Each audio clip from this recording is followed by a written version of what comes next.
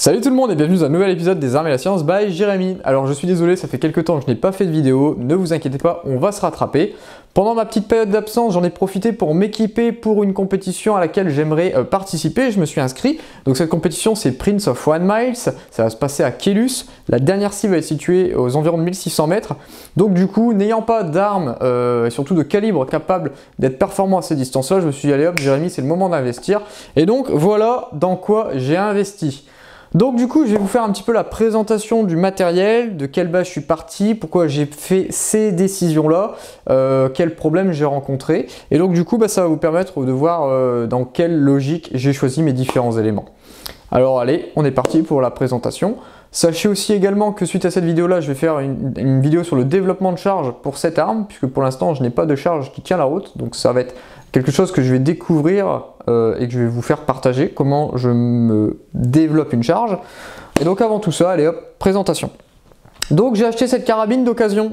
Oui, c'est quand même assez peu courant de trouver une arme comme ça d'occasion. Donc en fait, cette carabine est une ancienne carabine qui a fait du F-class. Comme vous voyez en fait les petites étiquettes là, c'est comme quoi elle a participé au championnat d'Europe de F-class.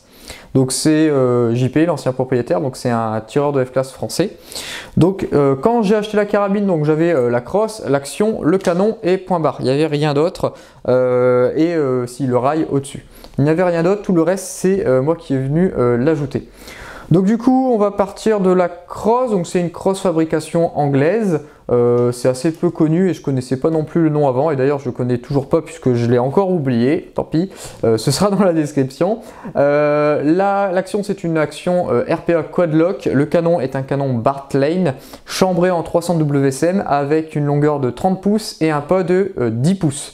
La chambre, enfin la prise de rayure est vraiment très loin, ce qui fait qu'on est capable de sortir les ogives vraiment beaucoup du collet. Et donc comme vous pouvez le constater, ça n'a rien à voir avec une 300 WSM qu'on peut trouver à la chasse.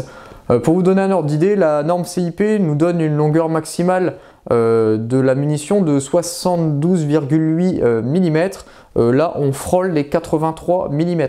Donc c'est 11 mm plus long que la norme CIP. Donc ça n'a rien de standard. Donc du coup je vais vous expliquer un petit peu les modifs que j'ai faites, pourquoi je les ai faites et du coup comment on s'y est pris.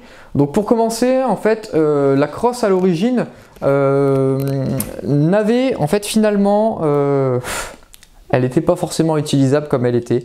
Ce qui se passe c'est que soit le tireur en fait mettait l'appui-joue tout en bas, donc s'il mettait l'appui-joue tout en bas il était capable d'utiliser la culasse, mais du coup se casser le cou parce qu'il n'était pas en face de la lunette. Ou alors, on remontait l'appui-joue, mais quand on remonte l'appui-joue, on n'est plus capable de faire aller la culasse. Donc pour résoudre ça, on est venu faire une petite encoche ici, et cette petite encoche en fait nous permet de concilier les deux, ce qui est normalement censé être le cas, être dans une position agréable et faire aller la culasse.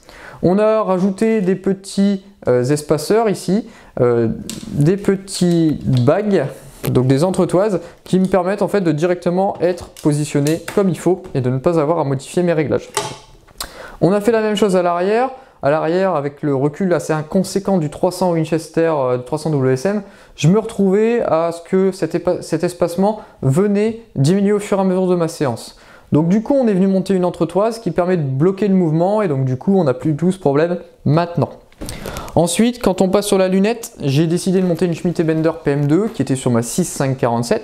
La 6.5-47, ne vous inquiétez pas, désormais elle a été équipée aussi par un très bon optique. J'ai une Athlon ETR 4,5 30-56, la grande sœur de celle que j'ai présentée en vidéo, que je n'ai toujours pas présentée en vidéo d'ailleurs.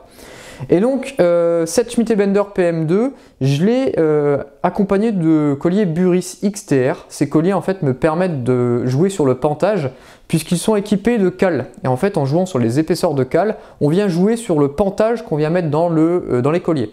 Donc ce qui se passe, j'ai fait le malin. J'ai 20 MOA dans le rail, plus 25 MOA dans les colliers, soit un total de 45 MOA.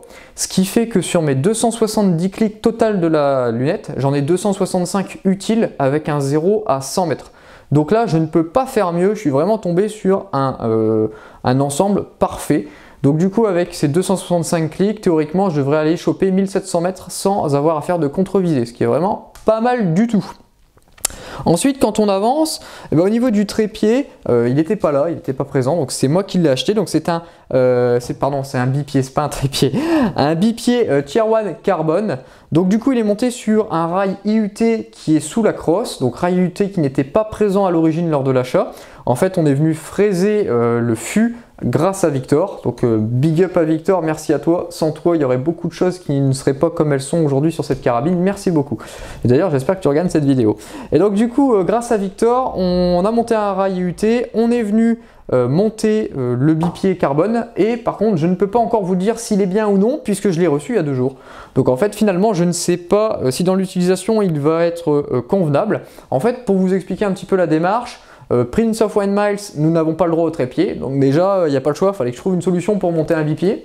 Et dans la règle, ils imposent que les patins doivent être inférieurs à une longueur de 10 cm. Donc du coup, j'ai fait un petit bench pour regarder les différents bipieds qu'on avait sur le marché, et je suis tombé sur ce bipied qui m'avait l'air pas mal, à un prix plutôt modeste, et donc du coup je me suis dit bah tiens allez on va investir là-dedans. Jusqu'à maintenant, bah, esthétiquement il est magnifique, franchement c'est presque une œuvre d'art, ça pourrait presque être mis dans un musée. Maintenant, ce que je lui reproche un petit peu quand même, c'est que la molette est très dure. Ça, c'est normal en fait, c'est parce que j'ai un poids monstrueux qui vient dessus. Et donc, pour venir aider la molette, j'ai quand même besoin de venir soulager le poids. Parce qu'en fait, si je ne viens pas soulager le poids, je pense que très rapidement, la vis va morfler. Donc voilà, le bipied, on en a fait le tour. Ensuite, le canon, du coup, je suis venu monter une bande anti-mirage dessus. Pareil, bande anti-mirage que j'ai reçue cette semaine, donc je ne peux pas vous en dire son efficacité. En tout cas, niveau look, elle est parfaite. Elle est faite en Italie par Sandro, qui va sûrement regarder cette vidéo. Je mettrai un lien dans la description si jamais vous voulez aller acheter des bandes anti-mirage chez lui. En fait, tout bêtement, elle est scratchée sur le canon avec quelques velcro. Elle est vraiment esthétiquement très belle. On va voir si elle fait le boulot. Maintenant, je ne vois pas pourquoi elle ne ferait pas le boulot.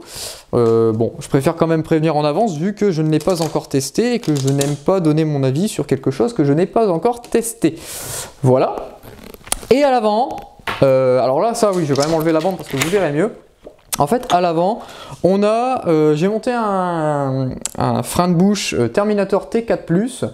Simplement, je voulais très rapidement m'entraîner avec cette arme pour la compétition qui est très bientôt. En fait, elle est en juillet, donc ça va aller très vite pour une arme que je viens tout juste d'acquérir. J'ai très peu de temps pour m'y faire et pour faire mes tapes balistiques, donc il fallait que le setup soit prêt très rapidement. Et donc, plutôt que d'attendre et perdre du temps à attendre qu'un armurier filte le canon, et avec possiblement aussi le risque qu'il se rate, parce que ça peut arriver. Donc du coup, on a décidé, avec encore une fois Victor, d'usiner un clamp qui va venir en fait clamper le frein de bouche au canon. Et en fait, l'avantage, c'est que c'est entièrement démontable. On a simplement 6 vis qui viennent faire le pincement entre le frein de bouche et le canon. Et une fois qu'on a dévissé ces 6 vis, on peut tout simplement enlever le système. C'est du coup, bah, en fait, la solution... Pas forcément de facilité parce que le pauvre Victor il a passé un paquet d'heures dessus. Par contre c'est une solution qui m'a permis très rapidement d'avoir l'ensemble prêt à m'entraîner et donc du coup bah, me mettre le plus de chances possible pour les compètes. Voilà. Alors du coup bah, je vais parler du calibre 300 WSM. Le calibre 300 WSM c'est pour moi un calibre, désolé l'expression, un peu bâtard quand même. Les étuis sont assez chiants à trouver. Alors soit c'est des étuis Norma, soit c'est des étuis Winchester, soit des étuis fédérales. Les Norma j'en avais, j'ai tiré 2 coups, je les ai cramés. Le logement d'amorce était complètement dilaté, mes amorces ne tenaient plus, pourtant j'avais pas une charge très chaude. Et les étuis Winchester sont immondes d'un point de vue régularité. J'ai des excentricités de coller, j'ai des différences d'épaisseur de coller monstrueuses. Donc je suis en train de les travailler à fond avec tournage de coller, recuit, bref la totale. Mais du coup ça prend un temps monstrueux. Voilà, les charges que j'ai faites jusque maintenant, parce que j'ai quand même déjà un petit peu tiré avec, n'ont pas forcément été très prometteuses. Pourtant l'ancien propriétaire JP m'avait donné des munitions chargées avec des burgers 210 grains Target, incroyable de précision. Et franchement il a un rechargement du feu de Dieu. Le seul truc c'est que bah, c'est un peu au-delà de mon budget parce que les ogives burger coûtent très cher. Et il sortait un petit peu lentement à mon goût, il sortait à 850 mètres par seconde. C'est pour moi un peu trop lent et je pense que le canon est capable de bien mieux. Donc du coup, je suis parti pour l'instant sur des 225 grains ELD Match qui pour l'instant ne m'ont pas donné satisfaction. À courte distance, moins de 1000 mètres, ça marche parfaitement. Dès qu'on dépasse les 1000 mètres, ça part vraiment en cacahuète. On se retrouve en fait à avoir le coefficient balistique qui chute. On n'a plus une trajectoire qui est vraiment prédictible. Ça arrose. Honnêtement, je me suis fait balader par mes copains là, en 6,5. Ils étaient en 6,5, ils touchaient plus souvent que moi avec mon 300 à 1400 mètres. Donc ça me la foutait un peu mauvaise. Donc du coup, je pense que je vais abandonner les 225 grammes à LD match. Mon pas de rayure est trop long. Il faudra un pas de rayure, je pense, de 1 pour 8. Là, 1 pour 10, c'est trop long. Et donc du coup, j'ai deux possibilités. Possibilité 1, c'est la 208 grains ELD match de chez Ornadi, qui va, je pense, mieux fonctionner puisqu'elle devrait être plus stable pour mon pas de rayure de 1 pour 10. Et la deuxième possibilité, celle que je préfère, c'est les prochains prototypes de chez TPM. Donc Olivier de chez TPM bosse sur un calibre 30 depuis quelques temps. Il a un prototype en 180 grains qui a plutôt bien fonctionné dans un 308. Ils ont fait des tirs très concluants jusque plus de 1500 mètres. Et donc du coup, je pense que cette carabine va servir à tester ce proto et voir du coup si ça tient la route. Et si ça tient la route, j'irai faire Kelus avec les ogives TPM. Voilà. Donc c'est à peu près tout pour cette vidéo là. La prochaine vidéo en fait ce sera un développement de charge sur les 208 grains ELD match et sur les TPM. Comme ça on va voir un petit peu ce qu'elle a dans le bit grand-mère. Et puis on verra du coup une technique que je n'ai pas encore essayé, que je vais en fait prototyper avec vous pour consommer le moins possible de munitions pour développer une charge, puisque mademoiselle coûte très cher. C'est, désolé de l'expression, mais c'est une carabine de luxe, là c'est une pute de luxe, parce qu'elle coûte très cher à l'utilisation. Je suis habitué au 6,547 qui coûte relativement peu cher à l'utilisation. Là mon porte-monnaie prend un sacré coup à chaque fois que je tire. Donc voilà, j'espère que cette vidéo vous a plu et on se revoit très bientôt dans une autre vidéo. Ciao!